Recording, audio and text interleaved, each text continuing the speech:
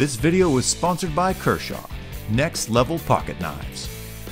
Use discount code 20archery23 for 20% off at kershawknives.com. Hey Archery Talk, this is Lucas, and a little while ago I was talking with Evan from Hoyt Archery about which of the new 2024 bows I should shoot this year. We ended up settling on the Alpha X33, and so he told me to go to the Hoyt Bow Builder website, which I did, and I kind of recorded my progress here. And I chose to have the bourbon riser and the bourbon limbs. If you know anything about me, I'm not a man of many vices, but I do like a good whiskey, and I'm a big bourbon fan, so I had to go double up on the bourbon with the limbs and the riser. You're able to choose your string color. I chose orange. I chose the 2-inch stabilizer, like the stubby stabilizer up front. And I ordered the bow sticks as well. I did not bring those with me tonight, but I will do a separate video on those in the coming weeks. And it all ended up arriving just recently. So I figure we'll pull it all out, have a quick look at the bow here, and I am going to go and set this up tonight. I'm going to do a quick tune on it, and I'm going to run it through the chronograph, and we'll come back shortly with my findings for everything. For those who don't know, this bow has an axle-to-axle length of 33 5/16 inches, a brace height of 6 3/8 inches, and an IBO rated speed of 334 feet per second. We'll see exactly how close I can come to that. In my settings, I'm going to run a 350 grain arrow through the chronograph with this bow and just see how close we are to the speed. And so right now I'm going to go and get to work and putting this Alpha X33 together. All right, guys, I have got the bow set up and ready to shoot. I've got on it a black gold sight using the Picatinny rail mount, a Q80 arrow rest in the Integrate rest system, and a Hamskea Raptor peep.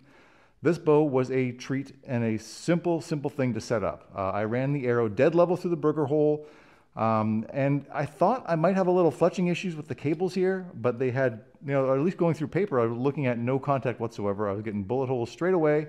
I actually got my bullet holes without any adjustments besides how I eyeballed it. I made some grip pressure changes, and that obviously makes a big difference for me. Probably you as well. So I got exactly what I needed without having to mess around. The star of this bow, I got to tell you, is the draw cycle. Now I'm going to go run you through that in a video I shot just a few moments ago. This is a fantastic bow to draw. I've shot this, 25, 30 times so far tonight, and it is a treat to pull back. So keep in mind, I've got this at 70 pounds, 30-inch draw, and then I'm in the 75 let-off mod. So that is the most aggressive it is, and it does not feel aggressive at all. It is dead smooth to draw. It's a little, at 75 it's maybe a touch more jumpy on the wall than at 80, which I normally like to shoot it, but it is not overly aggressive, especially for 70. It feels really good. I'm going to do it again. I'm going to let down for you just to kind of go over how that feels, but it is just a treat to draw this bow back. So a nice easy draw. I'm going to let it down. Not aggressive at all. Again, this is a 334 IBO bow, so it's not like a hyper aggressive bow by any means, but even with that 75% let off, just lovely and buttery smooth. That is a draw cycle I can shoot all day long, 100 arrows, no problem at all. So as promised at the start of the video, I also ran this through the chronograph. I have the bow set up at 30 inches of draw length using the 75% let off mods, and 70 pounds of draw weight on the button. I used a 350 grain arrow, and I saw an average speed of 321 feet per second. I shot that a couple times with the exact same arrow, and I got the exact same speed each time. That's about 13 under IBO, and with a heavier 430 grain arrow, I saw speeds of 292 feet per second each time I gave that a try. So that, again, for my purposes, that's plenty fast. That's more speed than I really need. If you want a little bit more speed, Hoyt's got faster bows than this. I like the longer axle to axle, and the draw cycle, as I mentioned earlier, is an absolute treat. This thing, a 75% let off hunting bow for me is normally a handful. I'm just not, I don't think, strong enough and stable enough to normally handle that. 75% with this is fantastic. I'm probably going to move it to 80 just for overall comfort, but man, I had no real problems with this at that let off at all.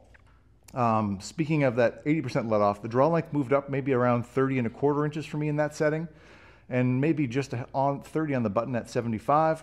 But again, I could play around with this. This has got 1/4 inch draw length adjustability, so you can really fine tune and tweak things however you want it to be. and see what kind of speed numbers you can get for yourself. I think that's about all I got for now, Archery Talk. I will follow up with a long-term review as well as the hunting bow shootout with all the other bows I'm going to be getting this year. I think I'm going to be getting in 6. So I will get as many videos done with these as I can. If you've got any suggestions, just let me know in the comments. Thank you so much for watching. Please do like, share, and subscribe. It helps the channel an awful lot. And we'll see you again soon.